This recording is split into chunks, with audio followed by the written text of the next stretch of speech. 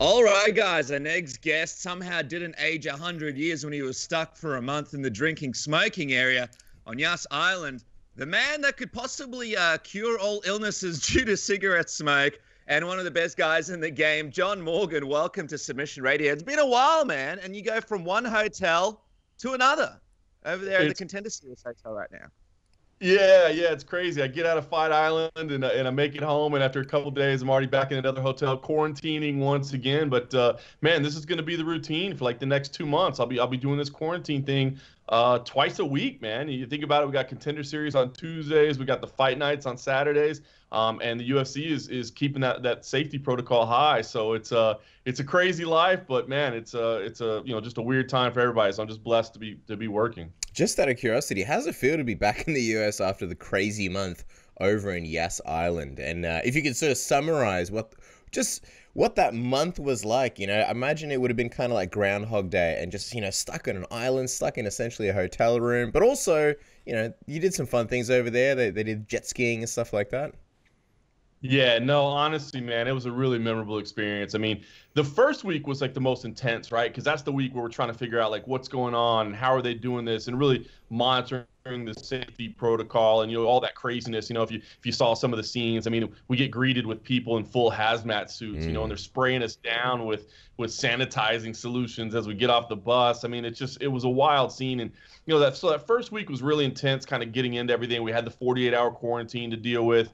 So all that was really interesting. Then the second week was just nuts because there were 2 fight nights, that week with the midweek event. So it was literally like media day, weigh-ins, and then fights, then media day, weigh-in, fights. It was great because we got to do the in-person media days, which is awesome, man, because, we've been doing these virtual media days, which just aren't quite the same, so we got to do these in-person interviews, which was awesome. But the third week, man, yeah, at that time, Groundhog Day is exactly right. We did finally get a couple days off, so that's when we did get to go out and have a little fun, check out the racetrack there, the jet skis, like you said, I got that fun. But at that point, like, once you had a little time to yourself, that's when you started missing home a little bit and just thinking, man, I'm ready to get there. Obviously I've got a wife and a kid at home and was missing them. So amazing, blessed to go cover the event. It was so interesting to see, man, just the level that the UFC and the Abu Dhabi government went to create that bubble. It really kind of raised your understanding of like what it takes to get this done. And now we're seeing some of the failures in the other sports leagues here in the United States, as well as the successes. I think the NBA is doing a great job. But it was interesting, man. It was definitely kind of once in a lifetime stuff. I say once in a lifetime. I think we're going back in October, so at least twice in a lifetime maybe. But it was great, man. But I am happy to be back in Vegas for a little while, if nothing more than just see my kid for a little bit. Yeah, absolutely. And I'll tell you, it kind of reminds us a little bit of that UFC 200 weekend that we all did together, where there was all those fight cards and you were going to one media day and then one weigh-in, and then that night had the other fight that was happening. So it must have been very similar. Tell me about the drinking situation, though. In the smoking area only, has John Morgan come back with a serious case of a cigarette addiction? Yeah, no, listen, I'm not a cigarette smoker, but if there's a cigar around and I got a chance to maybe enjoy a fine cigar, especially a Cuban cigar like they're able to have over there, I might enjoy it a little bit, you know what I mean? So it was good. We had a little chance to get in the frosty beverages. I always say, man, when you go over there, they test you to make sure you want your frosty beverages, because it's a good like $12 to $14 for a pint of beer. So it's very, very expensive. But we did find a spot. There was it wasn't in our hotel, but it was in the whole hotel right next to us. There was a place that had 2-for-1 Peronis all day, every day. I'm not even a big Peroni fan, but if you're gonna sell it to me at 2-for-1, that'll be my go-to. So we ended up sitting there. We had the same table every day. We basically just called it the office. It had a PowerPoint right there we could plug into, and we could do our work from there while we enjoyed a quick frosty beverage. Everything closed at midnight, though, which was probably actually a good thing versus a bad thing, because they'd run you out at midnight. But it was nice. We went there enough that they called me Mr. Morgan as I arrived every day, so it was all right. Yeah, now that you've left, I think they're going to be out of business. They'll have to close down the tourism over there. Let me ask you this.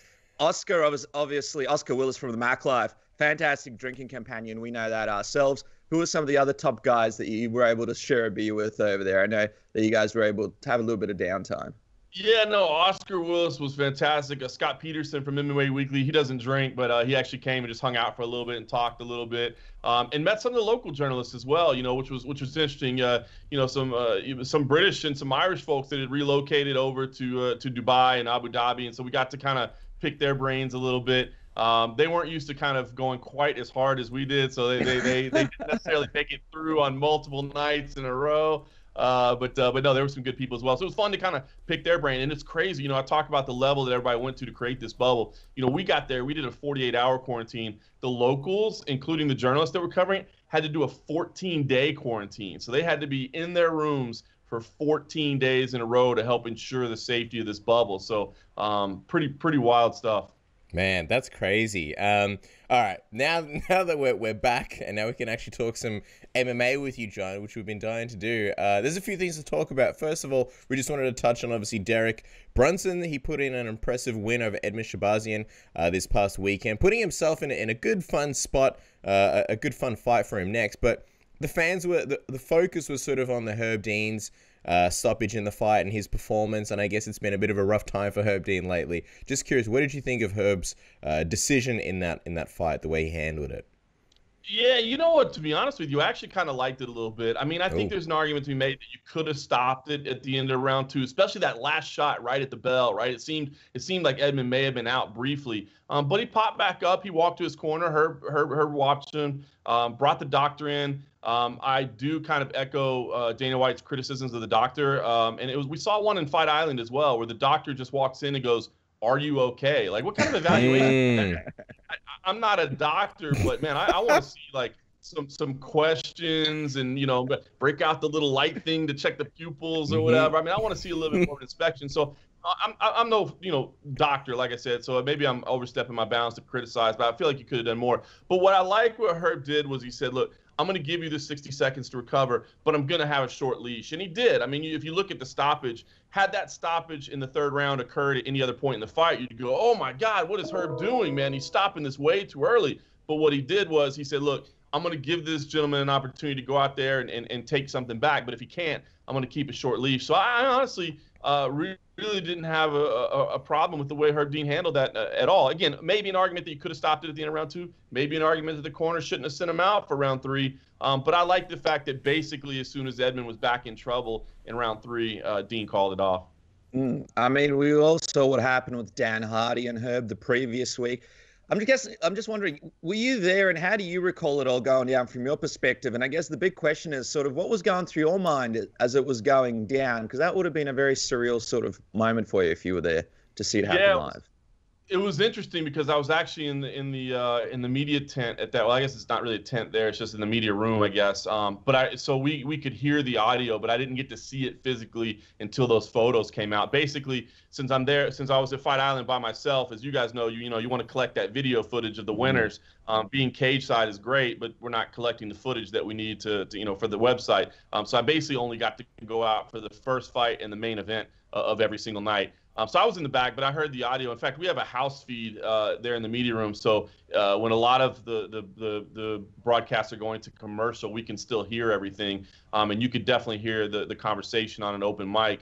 But it was interesting, and I had a chance to speak to Herb Dean in the airport afterwards on the way back.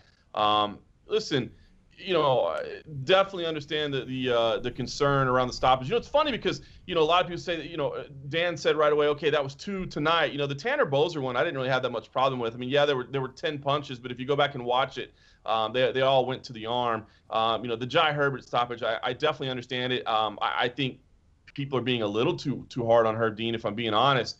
But the thing that initially I thought was, the Dan Hardy's kind of being out of place by doing this on the broadcast. And I think the UFC and Dana White has said as much. I think even Dan has kind of admitted maybe I overstepped my bounds. And it was a point that actually Oscar Willis brought up when we were recording the post-fight show for the MMA Roadshow. Who went and started talking to who? And when you go back and ask, it sounds like Herb Dean actually walked over to Dan Hardy. So at that point, I think you got to give Dan Hardy a little bit of, I don't want to say a pass completely, because again, he's on the broadcast, he should be worried about that. But it sounds like Herb walked over to him because Dan was in his broadcast position. So I think that people that maybe went after Dan a little hard at first should maybe back off a little bit and say, well, I mean, if the guy approached him, that kind of gives you a little bit of a free leash to speak your mind, even if perhaps you shouldn't. What do you think of this rule where if anybody, like Dana was saying at the press conference, and he was kind of targeting Dan, where he was like, if anybody ever does anything like that, speaks to an official, or, gets out of line, they're essentially fired. And I agree with you that people were going a little bit hard after Dan, just given his position as a former fighter, as a guy who I think his heart was in the right place. And a lot of people were saying, they were jumping on the whole thing of, oh, that's just unprofessional of Dan. And I guess you can debate it, but as far as like what he was going for, I think he deserves a little bit of credit, like having a word with someone isn't the end of the world, even if it's a fired up word. And it's not like the fight was going on anymore. The fight was done, I think it would have been a lot worse if Dan tried to do that like mid-fight. Yeah, no, listen, I think Dan Hardy's heart's in the right place. I mean, I've always been a fan of Dan Hardy as a fighter, as a person, man. He's always been a gentleman and was fun to cover in his fighting days and is a great analyst, man. His breakdowns are so in-depth, and his heart was definitely in the right place. So completely understand the passion behind what he was doing, and you can't fault him for that at all. Like you said, I mean, you can fault him for speaking during the broadcast. I mean, you're supposed to be broadcasting. I mean, that's your focus at that point. You know what I mean? That's what you're being paid to do. And if you want to have a conversation with Herb Dean afterwards, I mean, we're all stuck in the same, especially on Fight Island, we're all stuck in the same area. We're all stuck in the bubble. I mean, you're going to cross paths with them. And I'm sure he could reach out to him personally. But I understand Dana's, position on this as well. I mean, you can't have members of your staff, anybody, even if it's broadcasters, regardless of whether they're former fighters or not, going and talking to these officials. The officials, because then it starts to get into, well, is it okay to just verbalize? And then what if that turns into something physical? Or what if somebody feels verbally attacked or whatever? You can't do that. That's what Mark Ratner and that team is there to do. So completely understand Dana's position. I mean, look, it's no different. I'm going to be in Philadelphia next week, calling fights for Cage Fury Fighting Championships along with CM Punk, and it's no different there. I mean, they would not want me going up and speaking to the officials in the middle of it. A, I've got my broadcasting duties going on. B, those officials are there to do a job, and it's not really your position to talk to them. Now, to speak up about them, absolutely, man. If Dan Hardy wants to be on that broadcast and say, man, I just don't understand this. I feel this was I mean, that's what he's there to do. It's just to not necessarily directly address them at the time. And I think that's what, kind of Dana White was saying. And I think Dan's admitted as much as well since. But again, I'll go back to the point that it sounds like Herb walked over to Dan Hardy. So you kind of, I don't want to say you give him a pass at that point, but you kind of got to go, well, if the guy speaks to you first, I mean, maybe you should be the bigger man and say, hey, we'll do this at a later date. But I think that takes a lot of the onus off of you at that point. I feel like you and CM Punk should go to the ring and do a double suplex to the referee if something goes out of line. Take it to the next step. Double pipe bomb. Let me ask you this. I mean, you've been in the game for such a long time. Do you remember a time where you've really had to hold your tongue from a terrible referee performance? You would have seen so many of them. Any stand out to you? I mean, I can't recall specific instances right now, but I'll be honest with you. I've been cage side and yelled, stop the fight before. And I know Herb came out and said that's irresponsible, but there have been situations where I did feel like somebody's long-term health was on the line. With Jai Herbert, I didn't feel that way. I didn't feel like, oh my God, what we're witnessing right now. Again, every punch to the brain has the potential to cause long-term damage. But there have been instances where I thought, and it's almost instinctual. You know what I mean? You have actual physical concern for somebody's health and well-being. So I don't necessarily blame Dan for doing that. It's just you can't do it all the time. I mean, if you really feel, again, for somebody's safety and you fear for it, it kind of comes out. I've done that before, to be honest with you. Not a lot, but I mean, I've been cage side for thousands of fights. But those words have come out of my mouth before, and I know as a media member sitting on press row, that is absolutely not my duty or my responsibility or what, to be honest, I should be doing. But as a human being, there have been very rare instances where I thought, oh my God, that person is in serious danger of potentially even, losing their life. And I've yelled, stop the fight before. I think that's just natural as a human being when you have care. And of course, Dan takes it to another level because he has the experience of being in the cage. He knows what it's like to be there. He knows what that feeling is. So, nothing specific stands out. But I'll be honest. I mean, I've found myself in that position before. Joe Rogan's done that a lot of times as well. So I think that part, someone yelling, stop the fight, I don't think that's really the end of the world. But a name emerging from Yas Island, arguably the biggest name emerging from Yas Island, has obviously been Khamzat Chimaev. And after winning 2 fights, winning both back-to-back in 2 weight classes, absorbing almost 0 punches, Dana White's obviously gearing up to put him on, another event shortly. And he seems super, super high on him, which is great. Is there a ceiling in your mind of how far he can go in the division for you? I guess when you see these new stars and guys that sort of captivate everybody, you have sort of one train of thought where it's like, we need to rush this guy to a title shot, see him against the big sharks in the division, because obviously you want to test him and that's exciting. And then the other thought is, let's just slow this prospect down, unlike the UFC have done many, many times, where just throw him in the deep end. Although in saying that, Derek Brunson made a very interesting point this past weekend about how, in the NFL and the NBA, like, there is no warm-ups. When you're a pro, you're a pro. You're facing, the best teams. It is what it is. So what is the ceiling on Khamzat so far, based on what we saw? Yeah, listen, I honestly believe he's championship quality. I mean, when I see his performances, and there's a lot more to it than just those 2 fights. I mean, first of all, you talk to the people that he trains with. You talk to the people as he was coming up. I had posted a highlight video of him when he got signed to the UFC that Ali Abdelaziz had given to me. Now, Ali Abdelaziz is one of the most passionate cheerleaders for his guys ever. He'll tell you, everybody's great. But, man, the level of excitement he had when I spoke to him about this kid, and then you start speaking to the people around him, and they're just like, dude, you don't even understand. So you go, okay, all right, let me see what this is about. So I can tell you the people around him it's a type of different faith than you hear about normal fighters. But then you watch his performances, and I think he's the whole package. I mean, dude, he's got the aggressive game. You don't waste time. Go out there, pressure, take you down, control. Constant movement, constant chaining submission attempts or chaining strikes, and just keeping heavy in the position. And oh, by the way, he's got knockouts on his record too. He does have some hands, even though he didn't necessarily get to show them. So he's got that. He's got the drive. He's got a little bit of a wit about him too, which I think is fun. You know what I mean? His English is broken English, but it's entertaining. He comes in there and it's just, I smash all them 3 in one night. I mean, just. He's fun, and listen, I mean, you got to win fights, but you got to be a little bit marketable too, and I think he's got that going as well. But we're just talking about pure skill set, yeah, I do believe he's got championship quality capabilities. Now, what we need to see is, and you talk about what method you use with them. I mean, look, I do think it's clear that the guy's got high potential, and he's going to need to face ranked opponents very soon. But you don't have to rush guys as well. You can kind of work them up the ranks. I do want to see him against, say, a guy with D1 wrestling background with heavy hands, something like that. Is there somebody that's not going to get taken down, quite that easily? Is there somebody that's going to, it's the same reason, right, why we're so excited to see Justin Gaethje and Khabib Nurmagomedov, right? It's all about styles making fights. So we know what Khamzat brings to the cage at this point. Now, to me, it's not necessarily what I like to see in the early development and the early as guys work their way up the ranks. It's not about names. It's about styles. I want to see tests. I got questions that I want to have answered. You know what I mean? I want to see that. Hey, can we put him against this kind of fighter? Can we put him against this kind of fighter? And answer all those questions. So to me, it's a hybrid. I mean, could the guy potentially, could the guy be competitive against Kamaru Usman right now? Maybe. I mean, with the style he has, and maybe he is competitive against Kamaru Usman right now. But he doesn't need to be in that position right now, and obviously he hasn't earned it. But on the flip side of it, it's clear that he does have talent. So to keep him at some kind of very, very low level, and let's keep signing new people to bring him in, or let's let him take somebody off the contender series every time. No, he needs to move up the ranks a bit. But to me, it's not about the names he's going to face. It's about the styles he's going to face and about the questions he's going to answer. And that's what I'm anxious to watch. And I guess the big question here is, who's next? Do you have any names off the top of your head that you would like to see? I know some people are throwing out, even names like a guy like Cowboy Cerrone and people like that,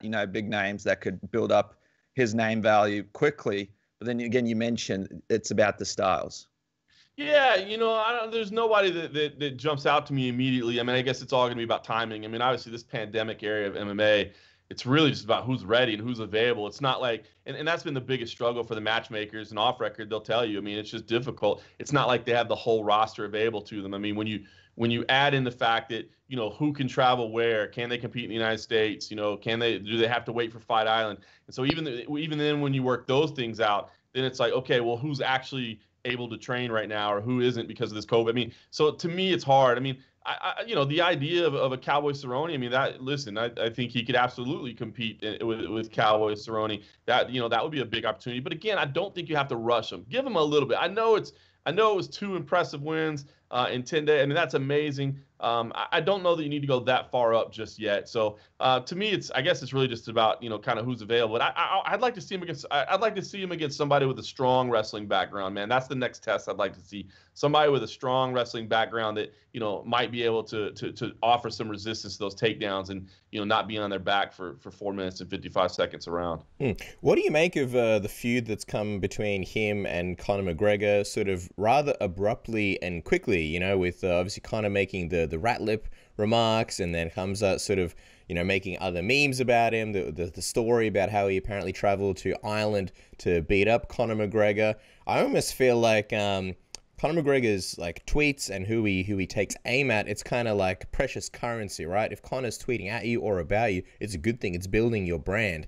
And that's kind of the thing that's happened with Khamzat here. It's kind of, when was the last time somebody made their debut and they were in Conor's sights already, and obviously linking their names together, creates a lot of headlines, a lot of articles, and just makes him, an even bigger name.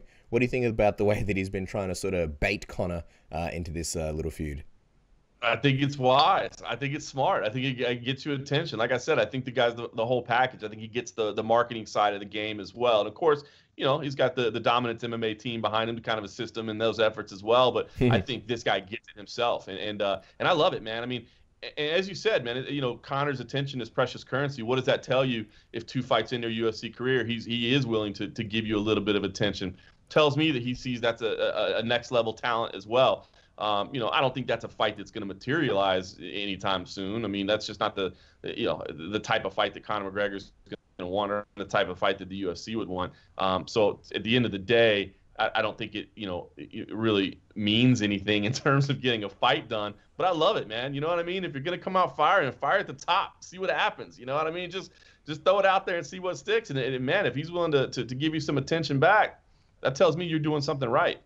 And it's fascinating in the sense that, this is a guy that fights so frequently. Who knows where he's going to be by the start of 2021? It could be an Israel Adesanya situation where he's going for a title shot and has won all his fights and has fought, 4 or 5 times. So it's obviously good for McGregor to keep his options open. But in terms of what's next for him, I guess Dana White keeps saying he's retired.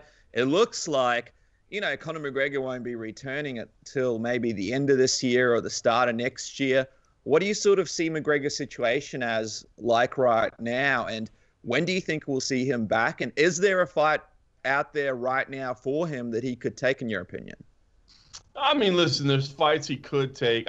Look, I'm like everybody. I don't believe he's retired for good. I just don't. I think he'll fight. Dana came out and spoke with Barstool Sports earlier this week and said, he's not going to fight in 2020. But, even he said, maybe 2021, though. I think Conor would like to, I think Conor would like to fight in front of a crowd, number one. I think, the gate revenue means something to the UFC, and I think Conor would like that. I mean, I may be wrong, but, when I think of him, I think of somebody that just feeds off that energy and that is such a showman. And to be honest, man, it would be a little bit disappointing to watch a Conor McGregor fight in the empty arena. I mean, I've been in Jacksonville, I've been at the Apex, I've been on Fight Island, and I love the fights. And what I've said is I've come to realize no crowd is actually pretty cool for the early fights. Like the early fights, man, the sounds, you get you can really hear the depth of the blows. You can hear the coaches, coaching. I mean, so to me, it actually enhances it. I love it. You don't got anybody booing. You don't got anybody yelling, you ain't got the woos. You ain't got anybody yelling, kick his ass, Seabass, or whatever. You know what I mean? So I actually like it better. I actually like the atmosphere better. But when you get to the big fights, man, when you get to the moments, like the buzz, I think of, the last event before we had to get rid of crowds with Wiley and Joanna, and you're just like, oh my God, the energy, the electricity, the atmosphere, man, that's missing. And so, while obviously it's great anytime Conor McGregor fights because our web traffic is up, it helps, obviously it brings attention to the sport. It's great. Man, it would be a damn shame to kind of not get that crowd. So to be honest, I think he probably feels that way too. So, I would surprised if he doesn't fight till next year. And then the other thing too is, what fight really makes sense. I mean, of course, there's fights he can take. You talk about, the Poirier fight, I think makes a lot of sense. I think that would be a great one. Tony Ferguson is out there. That was a discussion for a long time. You could even do a rematch with Max Holloway. Max is kind of tied up right now, or, as far as where he's going to be in his immediate future. So there are fights out there. Clearly had Masvidal won, my God, that would be a massive fight. But I just don't think there's any fight right now where you look at and you go, that has to happen, and it has to happen right now. So I think a little bit of patience is there, and I agree. I think right now Dana, it was right that Conor is retired, but temporarily speaking. It's interesting because I guess it's hard to imagine Khabib losing, and even though he's got this matchup with Justin Gaethje, which will be one of his hardest, people aren't really thinking about what would happen if Justin Gaethje beat Khabib, because, I mean, he have a champion who's done so well for the company, a guy who's close to the end of his career. And we saw what happened with Max Holloway, where he got that immediate rematch with Alex Volkanovski. And then potentially, Dana was saying, oh, maybe it's even an option to have a third fight. So my question to you is, if Justin Gaethje beats Khabib, could the UFC deny him that immediate rematch, especially considering he could be at the end of his career, and deny that Gaethje-Conor McGregor fight that I suppose McGregor's out there and waiting for the winner of that fight? Well, it's such an interesting scenario, right? It is funny how many people are talking about, Khabib's 30th fight. Like, hey, don't forget about Justin Gaethje in between, man. That dude's an absolute savage right now. And man, he is in form, and I think has what it takes to potentially beat Khabib. So do not look past Justin Gaethje. That's for damn sure. I don't know. That's an interesting question. As far as would they give him the immediate rematch, knowing, if he said, look, I want an immediate rematch, but I'm going to retire immediately after the fight. We know that's not ideal for the UFC, but at the same time, I think the UFC and Dana especially, they recognize what a star Khabib is, what his global impact has been. I mean, man, you look at the partnership in Abu Dhabi and what happened in Fight Island. Not that they didn't already have an existing relationship, but you don't think that the emergence of Khabib as a Muslim star has played into that partnership in recent years? Absolutely, man. That man is a global superstar, and he's huge in that region. So I could see the UFC saying, "Hey, listen, man, it's not ideal for us, but we'll do it." Because I mean, if they were willing to potentially do GSP, which I would love to see that fight, to be honest with you, man. I think that would be a great fight, GSP Khabib for the 30th, if he's able to get by Gaethje. I mean, in that scenario, you're virtually guaranteeing that whoever wins the belt, if it's contested at lightweight, would be walking away. I mean, GSP already did it once. Don't tell me he wouldn't do it again. And I'll be honest with you, man. I don't think Khabib wants that Conor fight again, man. I don't think he needs money. I don't think he cares about money. I don't think he wants the headaches. I could be wrong. But I feel like he cares more about principle and other opportunities. I mean, maybe they just throw out some insane amount of money that allows him to, change the entire country of Dagestan. But I don't think he's really interested in that fight, if I'm being honest with you. GSP is like the king of the root and boot. I'll catch you later, babe, and then he's off in an Uber. But I found that interesting because Dana White for a long time has been saying, Conor versus Khabib, the rematch. We got to do the rematch, and then all of a sudden it's like, yeah, we would do that GSP fight. But then if it is his 30th and that's the last one, you might have to pick one or the other. It's either a GSP fight or a Conor fight.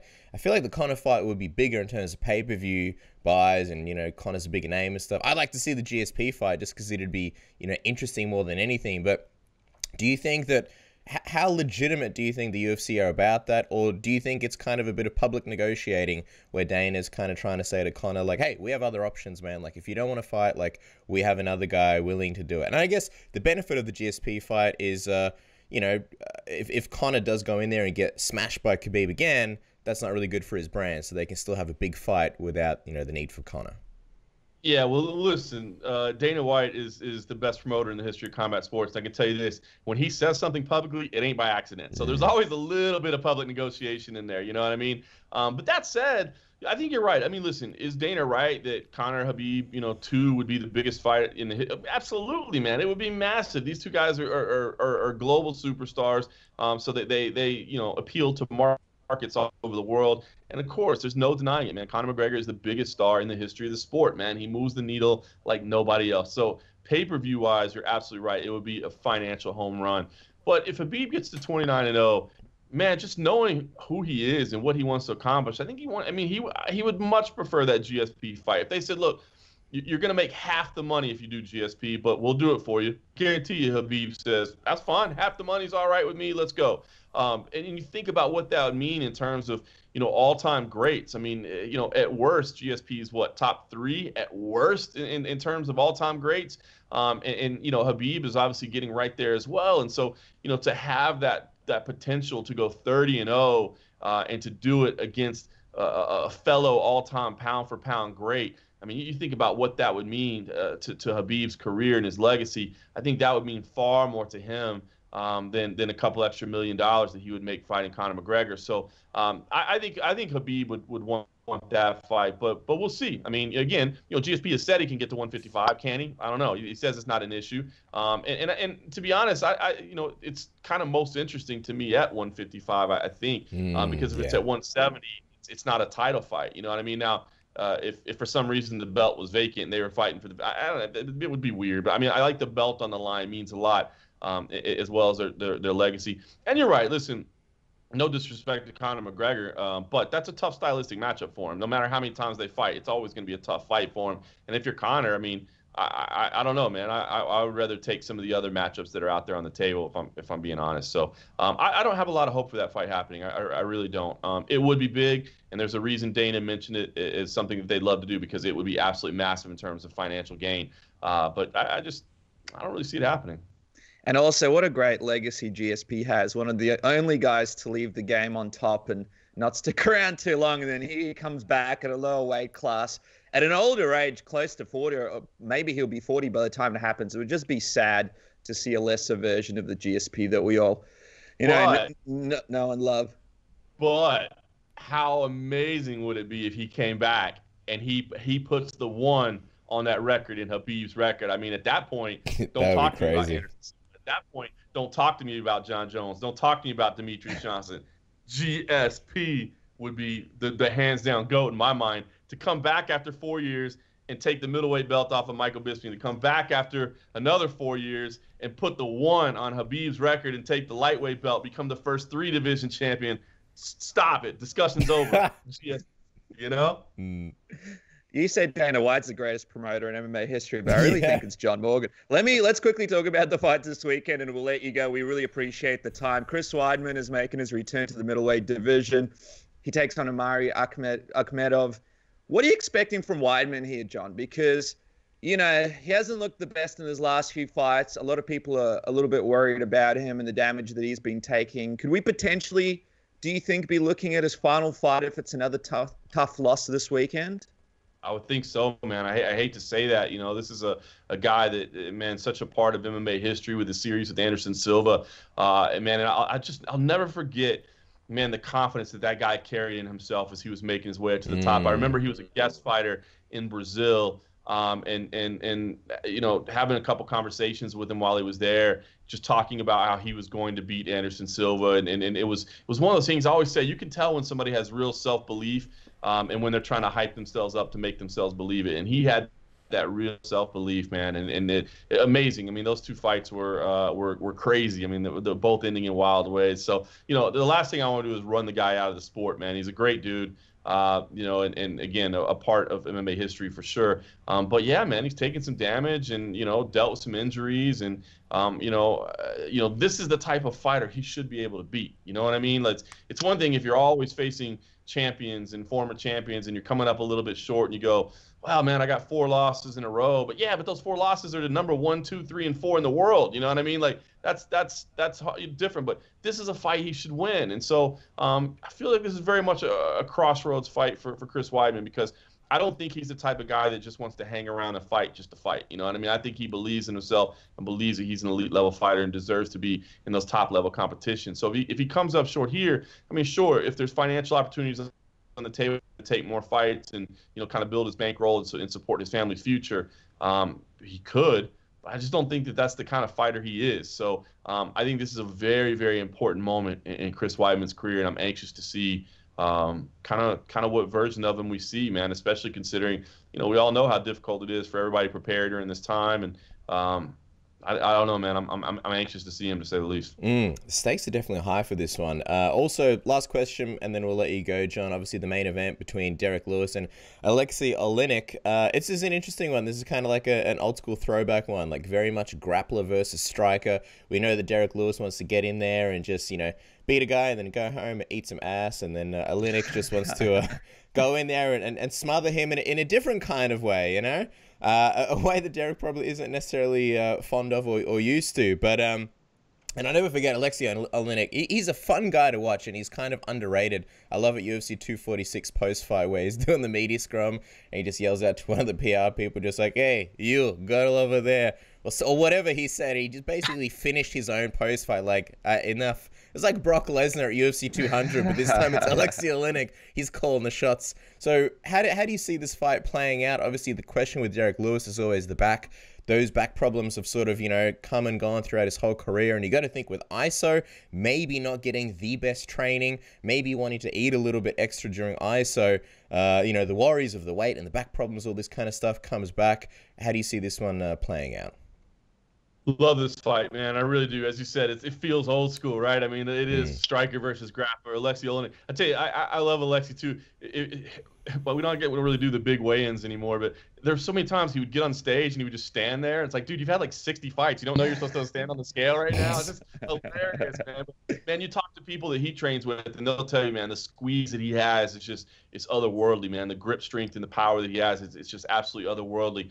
We'll be competing in the smaller cage, obviously, here, man. When you talk about heavyweights in that smaller cage, man, there is no room to go anywhere. So Derek Lewis is going to have to be very, very careful because he does not want to be anywhere on the ground. I know that, Derek is one of those guys that, he just basically turns over and stands up against a lot of people, right? Yeah. Like, I don't think that's an option here, man. I think you do that thing where you just post and stand, something on your body is getting taken, whether it's the neck, an arm, a leg. Oleinik's got it all in there. I know we talked about the Ezekiel choke, but he's got it all in his bag. So I think Derek's going to have to be very mobile and be very, very careful. He doesn't want to play on the ground at all. That said, I like Lewis's opportunities here. At the same time, Oleinik is not exactly, the most mobile guy himself. You know what I mean? I think he's there to take shots. So I favor Derek Lewis in this fight. I think he can land something big. This is not somebody that's going to show a lot of head movement and make you chase him down and be difficult to find and try to jab and move. That's not what we're going to see here. So because of that, I think Oleinik's game does play into Lewis's strengths as long as he keeps it on the feet. But I'm telling you, he does not want to play around at all on the ground or bad things will happen. So I like Lewis in this fight. But Oleinik always a live underdog, man. His grappling game is off the charts. Gonna be interesting. Both men on 2-fight win streaks. One guy will walk away with a 3-fight win streak. A good position to be in the company right now. John, we appreciate you jumping on from the hotel over there. We wish you all the best, guys. Make sure to follow John at MMA Junkie, John on Twitter, and check out the MMA Roadshow, the place to go for all the hot goss during fight week. John, we can't wait to see what happens next. Make sure not to yell at Herb Dean for us. I know you want me to yell. I'll let him know it's from you. Kick his ass, Seabass. Thanks so much, Joe. We appreciate having you on the program. See you guys. Thanks, John. Bye.